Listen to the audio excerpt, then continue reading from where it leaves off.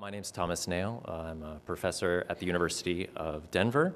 I am not a professional artist, so I bring some different gifts to share today. But I got into the topic of migration and climate change, which is what I'm going to talk about today very shortly. I was a Fulbright scholar. I did cultural exchange in Toronto, and I worked with the migrant justice group, No One Is Illegal, on building a sanctuary city. So I'm sad that our lawyer talking about sanctuary cities is not going to be here. That was the project that we were working on. And out of that project, I wrote two books. Imagined is one, but the publisher was like, 600-page book is not going to go, so you got to write two. And so I wrote one called The Figure of the Migrant and one, Theory of the Border. And that's how I got into this topic. And so today I want to offer, hopefully within 10 minutes, two ideas, two small ideas, introductory ideas. One is about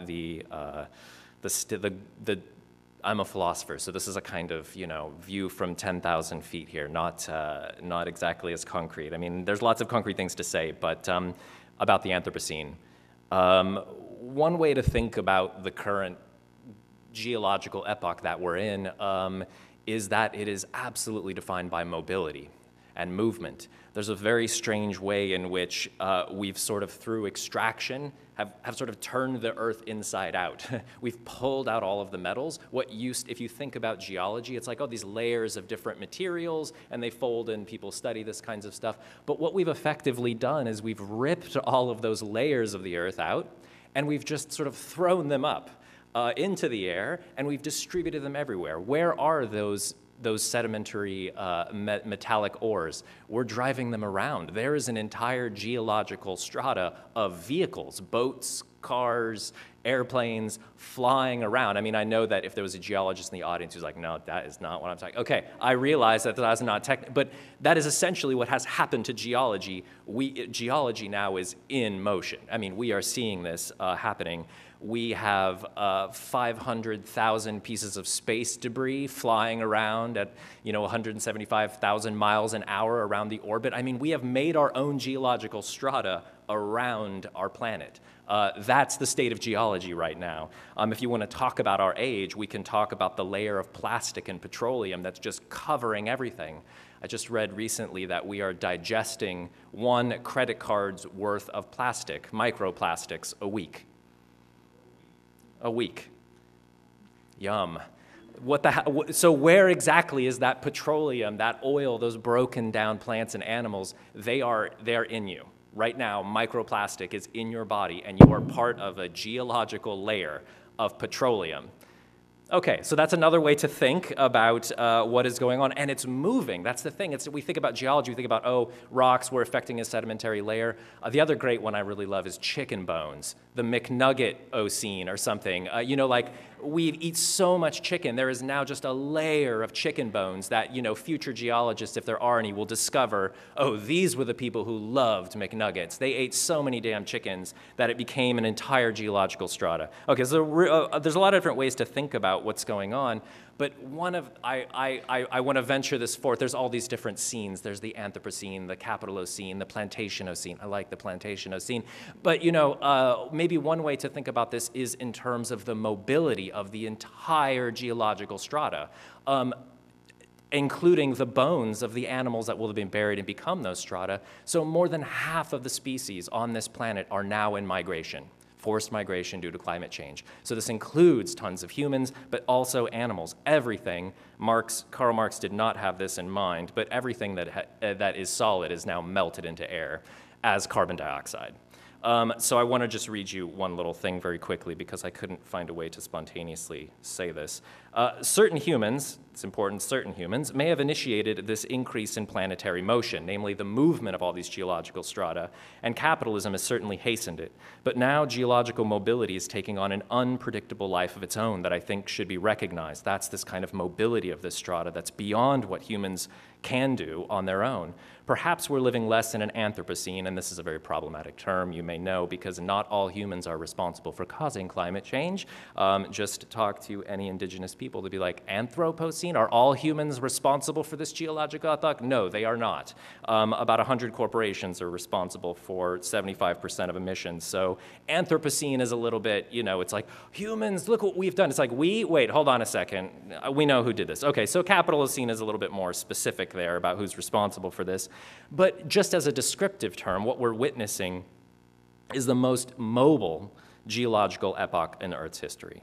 We are living in what we might call, and I'll just throw my own term into these Ocenes, but the Kenocene. And the management of those mobility, everything is in motion. And so the management of this mobility is what we are going to see in the 21st century. When we look into that prospective dark future of the next 100 years, one of the biggest things that we're going to see is what I'm going to call here the climate industrial complex. That is the anticipation, the management of the huge movements of people, of plants, of animals. That is the largest growing global industry right now.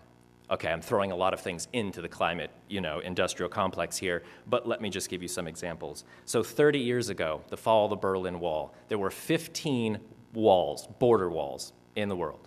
There are now 70 border walls. There are over 1 billion national and international migrants.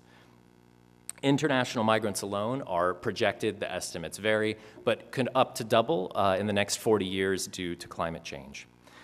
This industry of building walls to keep people in certain places and keep them out of certain places, and the same industries of security that are securing nations against climate change, building seawalls to keep water levels low, building walls to keep humans out. That industry is projected to be over $742 billion by 2023. So if you're evil and you have a lot of money and you want to invest in the future, it's security. Securing these giant movements of humans, plants, animals, waters, and so on. So this industry has a lot of different tentacles and arms, but one of them is the detention process. When you think about what happens to immigration, it is a huge business. Crimmigration. It is the criminalization of migration for profit institutions and corporations that basically make money transporting people, detaining them for as long as they possibly can, sometimes up to years without any formal charges, but they are making money on this, and they want immigration. That sounds weird, but let me get to this. This is the very strange paradox that we are living in, which is, on one hand, you have right-wing nationalist, xenophobic groups who are like, we want all immigrants out. Okay, the difficulty is here, if you actually got that, dear right-wing racists, what you would get is the collapse of huge economies. It's suicidal to want to do this. I mean, it's homicidal, but it's also suicidal. It would destroy that economy. So there's a tension there. If Trump actually got what he wanted, the economy would be destroyed. But then, of course, the narrative is Trump is like, yes, we want to build the economy. Well, here's the other side of the paradox. From the kind of economic perspective, and any honest economist will tell you that immigration increases GDP. It is a wealth maker, and it always has been. So this is the tension. This is the kind of paradox we are living in. On the one hand, you have huge kind of populist, xenophobic outcry against immigration. On the other hand, corporations who very much want that migration. But the catch is they want those immigrants to be cheap. They want them to be affordable. How do you do that? If you have to pay them living wages, my God, it'd be too expensive. Just stay home. It's not worth it, right? But what these two poles work together, and Donald Trump is really, I'm not saying he knows this, but he really is the solution to this problem, not in a positive solution, like in a really devious kind of solution. Not that it's conspiracy, because again, conspiracies, you have to know what you're doing, but he doesn't really know that. But what he does know, what he is doing is he mobilizes a right-wing xenophobic populace to essentially devalorize, criminalize, and socially subjugate a population of people. The other hand, the companies are like, this is, you know, on one hand, they say, oh, it's politically despicable, whatever, but they benefit because that devalorized labor is a lot cheaper. It can be exploited a lot easier as long as you have the people, which brings us to the climate refugee. How do you get people to move away from where they live and want to be and go to some place where a bunch of racists exploit them? How do you convince people to do that? And this is what I want, this is the second idea that I want to share with you, a hypothesis. Again, it's not a conspiracy, but let's just say that there are certain countries that are benefiting strategically by climate refugees and climate-related migration. Corporations benefit by that. they make money when people migrate, and that those migrants are not given full status. They can't vote. They are not paid the same wages. They are overworked and exploited and deported and then sent through a criminalization system. Tons of money is being made off of those people. It is in the very strange interests of the capitalist system to displace people through climate change.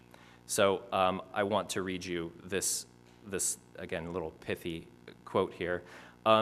If only there were a way, the capitalist dreams, to kick-start the economy and cheaply dislodge huge numbers of people from their land, devalorize their labor, and then appropriate that labor extremely cheaply. In other words, if climate change did not exist, capitalism would have to create it. Lucky for it, it does, because it did. Climate migrants today now form what we might call a disposable climate labor army, waiting around in underemployed global poverty until the next climate-related disaster strikes, and they are moved around to whatever precarious, securitized, and criminalized labor is ready to exploit them next.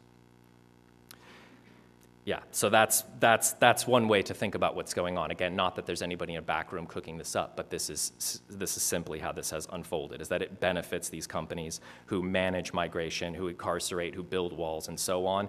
They even succeed when those walls fail, because walls mostly fail. They're not that successful in keeping everybody out. So what you can do is you sort of mobilize,